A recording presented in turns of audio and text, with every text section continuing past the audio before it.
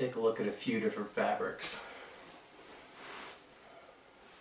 Got a burlap camouflage pattern.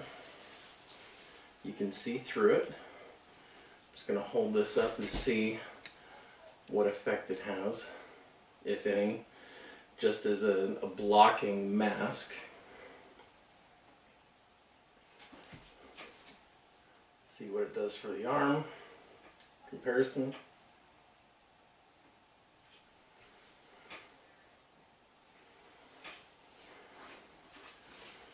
And I'll try it doubled up here. The blocking mask.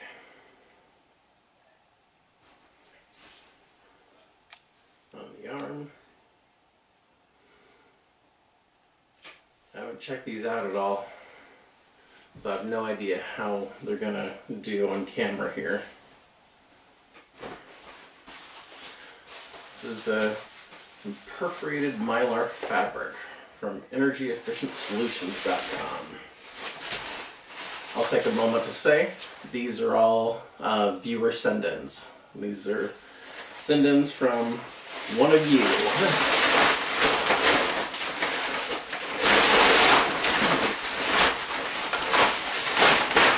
This is an interesting reflective material. You can't really see it with the naked eye, but there are perforations.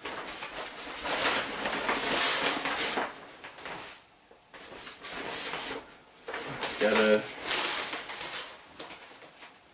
clothy, fibrous backing to it. Feels pretty tough. Resistant to tearing. Yeah, pretty resistant to tearing. A little bit of stretch to it. Might make an interesting fabric for a pants, jacket, hood, something along those lines. First, let's hold it up. See how it does as a blocking mask.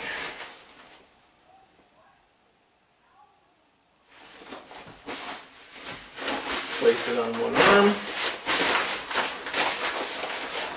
tuck it tight against, side by side.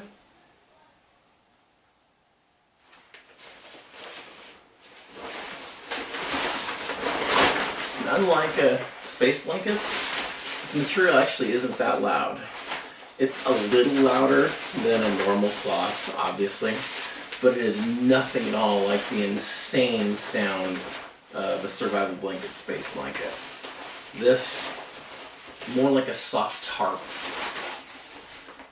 Very lightweight and a lot stronger than a standard space blanket. Space blankets rip and tear and catch on everything. That, like I was just showing, it's pretty resistant to tears. This, some copper mesh. Just says 12 inch by 40 inch. I don't have an actual mesh count on this. It's pretty interesting stuff.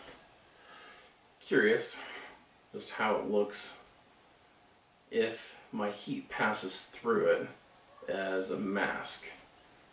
I'm not sure, because I can see through this material. I don't know if it shows on camera if I hold it against the light or blocking the laptop heat.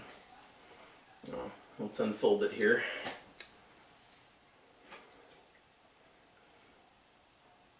See how that does. This is just a single width. It's not folded over itself at all. It's a very fine mesh. And then let's try wrapping it tight against the skin. It's cold. Cold material. Copper is known for heat dissipation. See, pulling it tight against the skin here. Let's see the side by side.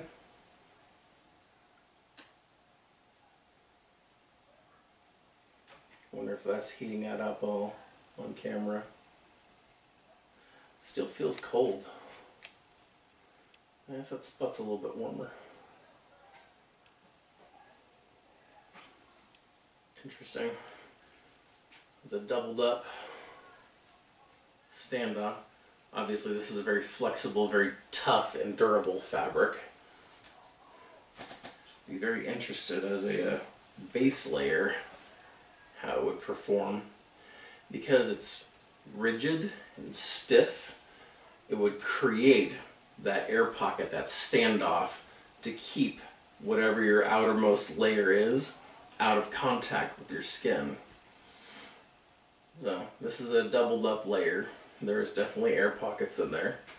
And I am curious how this is showing on thermal right now.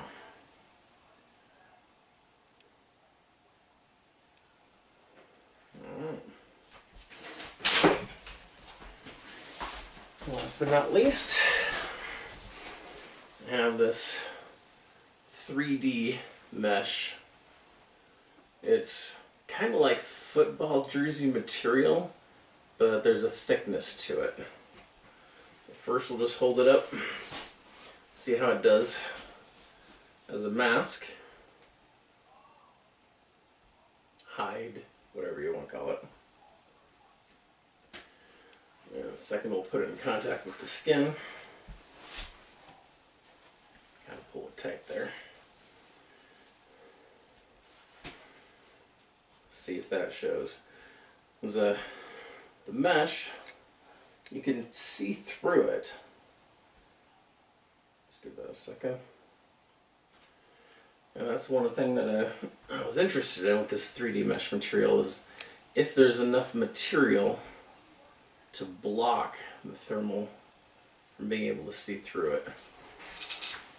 Now on the white light camera, if you can see, that should show you, you can see through it. You can probably read the clock number. So yeah.